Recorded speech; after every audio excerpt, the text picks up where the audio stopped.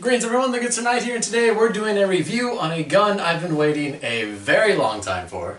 And it just so happened one of my buddies had one and was willing to part with it, so we are going to be reviewing the Tokyo Marui MWS CQBR. It's a lot of acronyms, I know. Block 1. So, we bought one off of my buddy, and I've already made a few modifications to it. Well, modifications I say, but predominantly external. He did all the internal work to upgrade it from HFC 134 to propane. So basically you have a very short M4. As you can tell, the barrel's been knocked down quite a few. And this does unscrew, but it doesn't use the normal 14mm adjustments. It uses the 12mm. So my sound hog, unfortunately, is not going to fit on this without some work or adjustments. Get your front sight post. It does come with a back little set rear sight. We've taken that off because we're not going to be doing crazy co-witnessing with anything more than the front sight post. We put our PEC box on here. It's a bit of extra weight and the laser doesn't drop low enough for the CQB use. Not that you'd be using it for CQB anyway, but it's an option. It's a nice option too.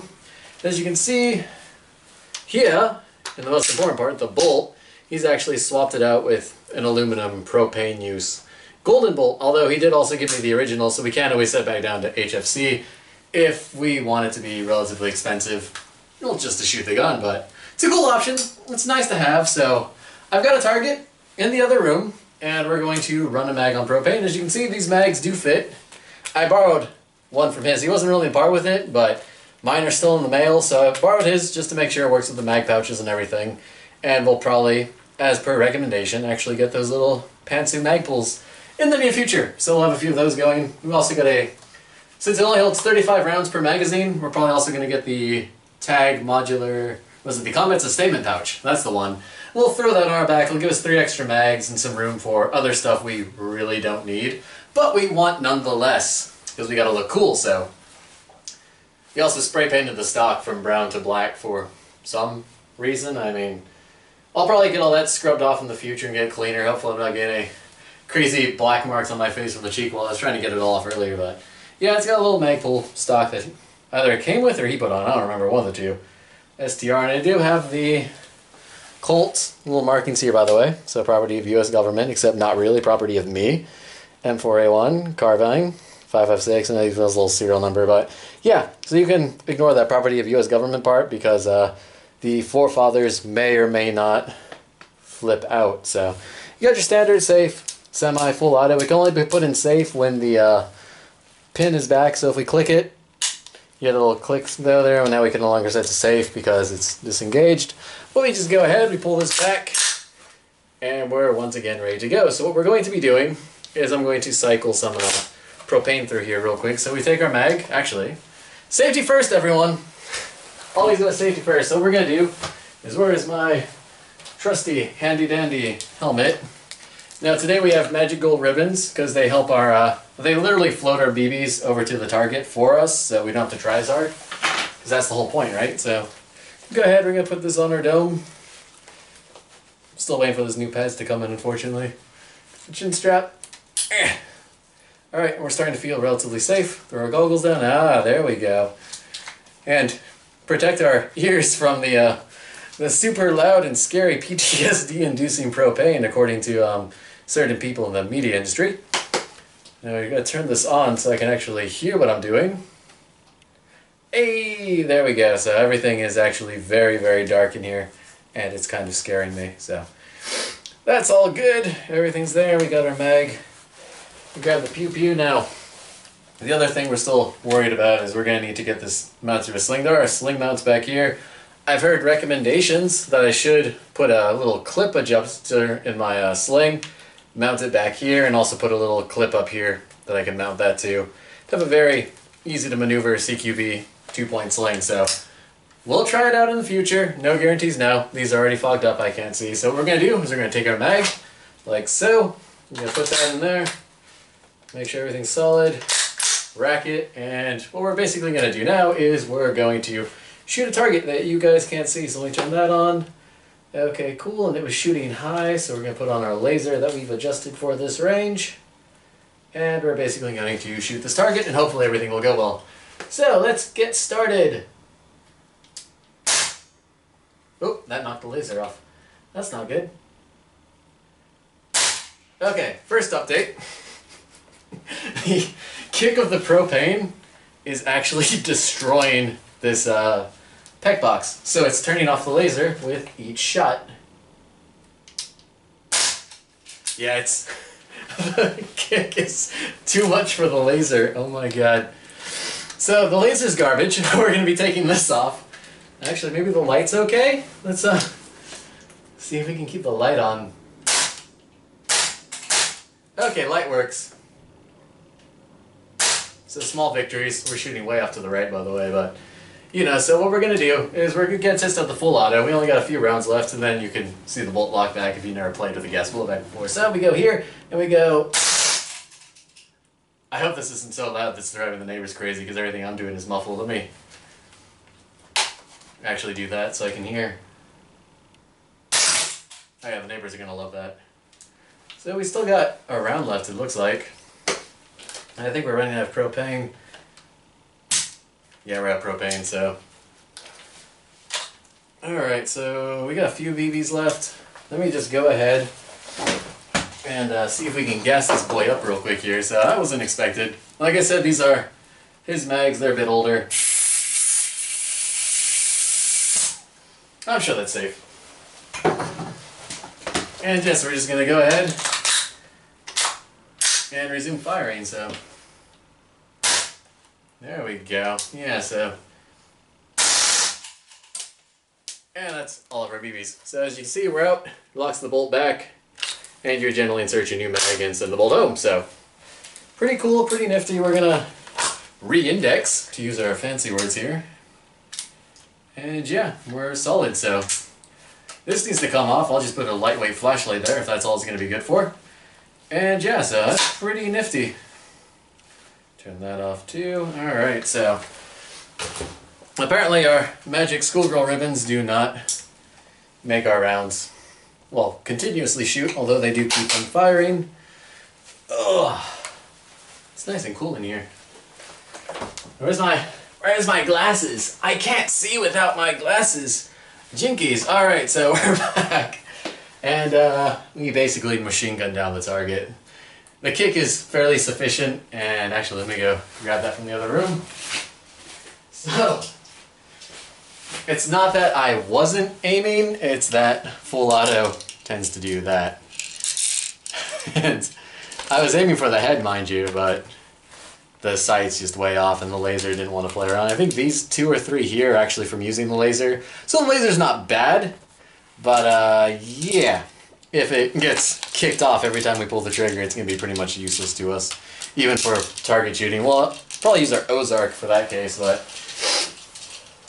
Yeah, so... Oh my god. Which time are we even on? It doesn't tell me. Nifty, it just keeps recording. So yeah, ultimately, this is a really cool gun.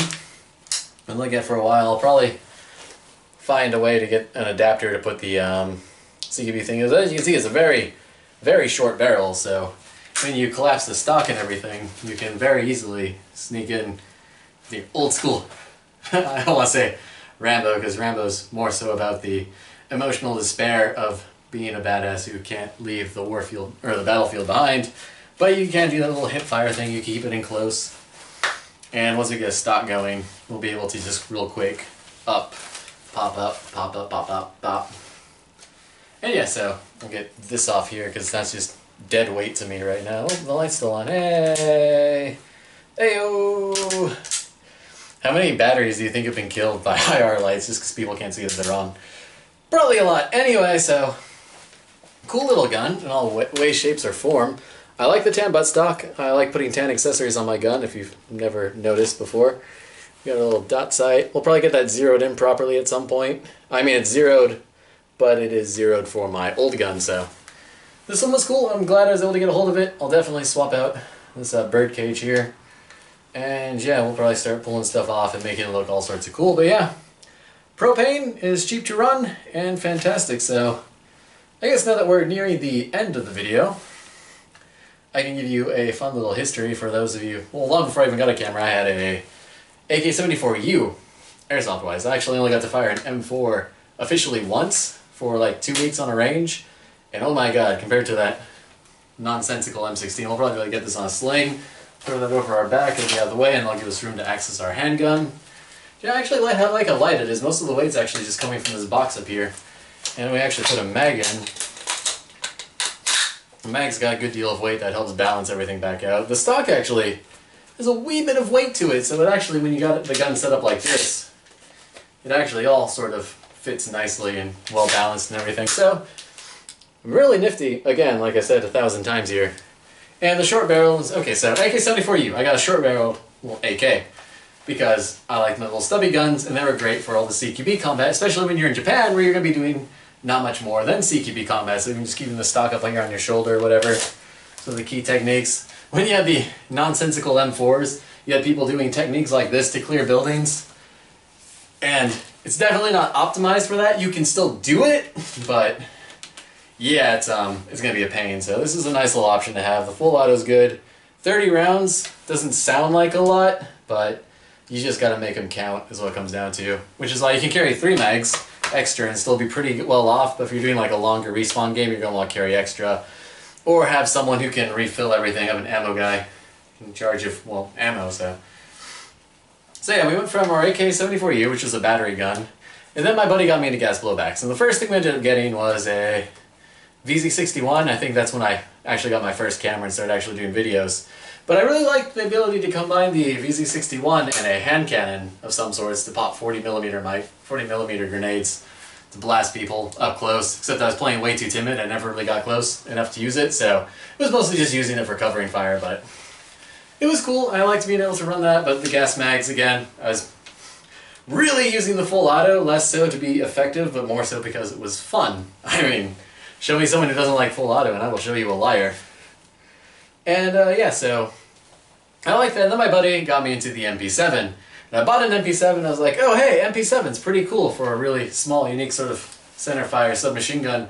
And then everyone got an MP7 and I wasn't the cool hipster kid anymore. I was like just one of the masses and I couldn't take it, so my buddy in the States is my old MP7 now. He's taking care of it.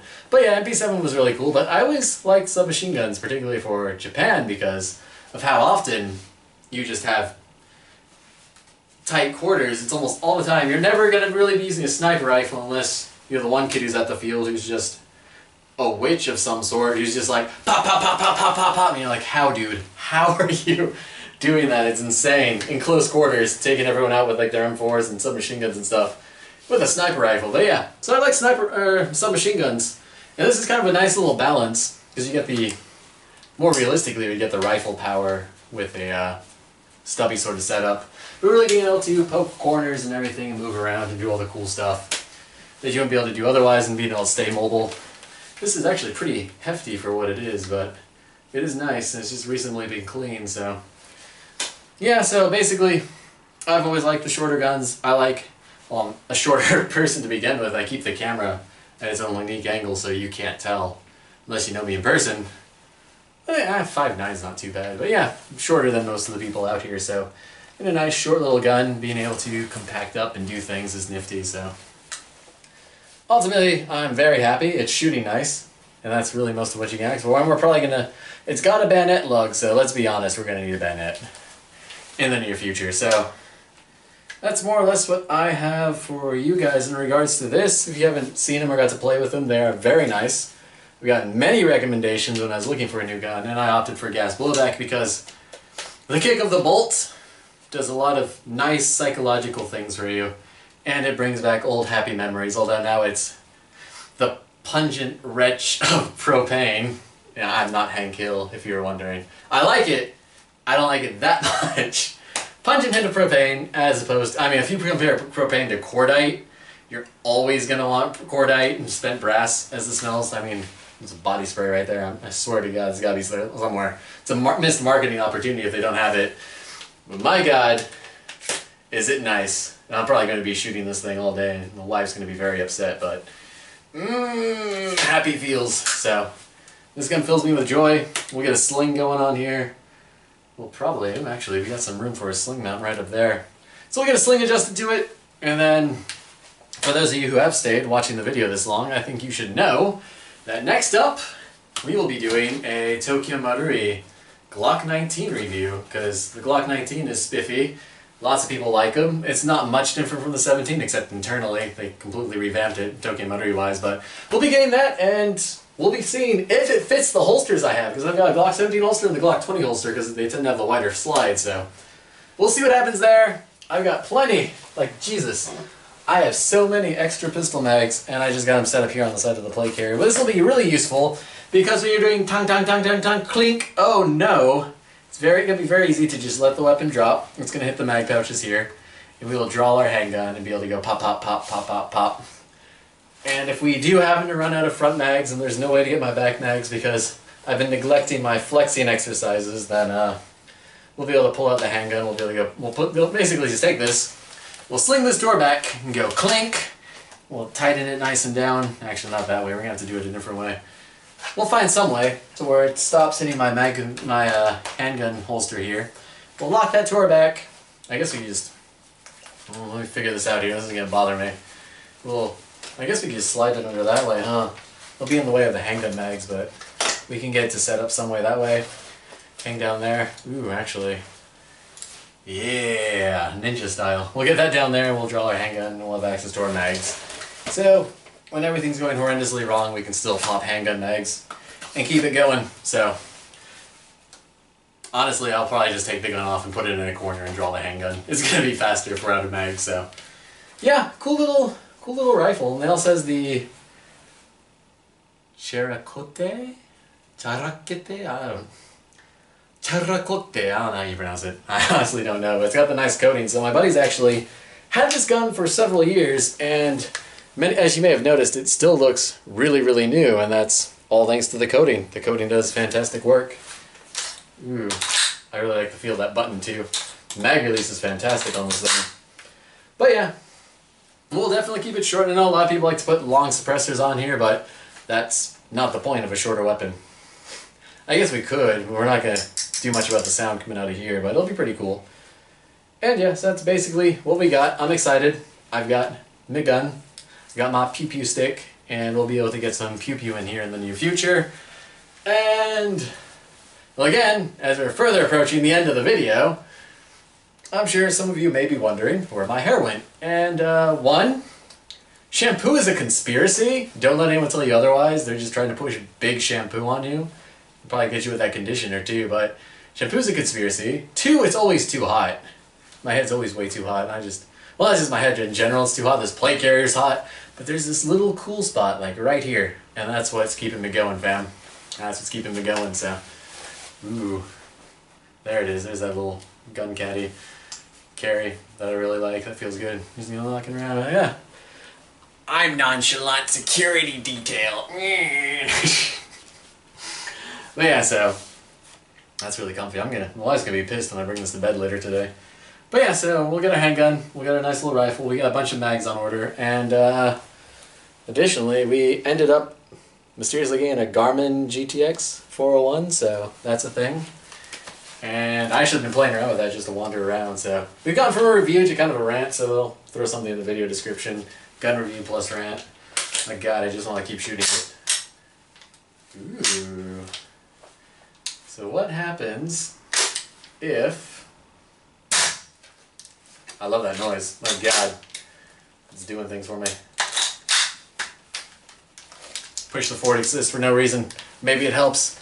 We're probably not going to get too many double feeds going, but you know. But yeah, we'll do a bit more work on here. Mostly getting that paying off. And we'll get a sling, because slings are one of the most important things you can have. We'll get this dead weight off the front of my gun. And I guess we'll just put a lightweight flashlight there. Maybe you just buy something cheaper. We're not doing too many night games, but it's always nice to have a blinding strobe at the ready. So there's that. Radio setup, we're all good. Helmet's ready. So yeah, we're basically ready. Once those mags and new gun come in, we're ready to go pew pew pew all through the night. So maybe not too much 2018, but the upcoming 2019 will be fun. So anyway, I do believe we've run about long enough. I don't know if you want to see any cool thingles or things with this gun. It blows propane from the bottom. There's nothing too fancy with the magazine. Just blows in from the top. Gas. Your normal stuff. So Cheers everyone! Hope you enjoyed the video. I'll be here getting ready to do more fun things in the near future. And as always, stay chivalrous, noble viewer. Cheers. Button back here somewhere.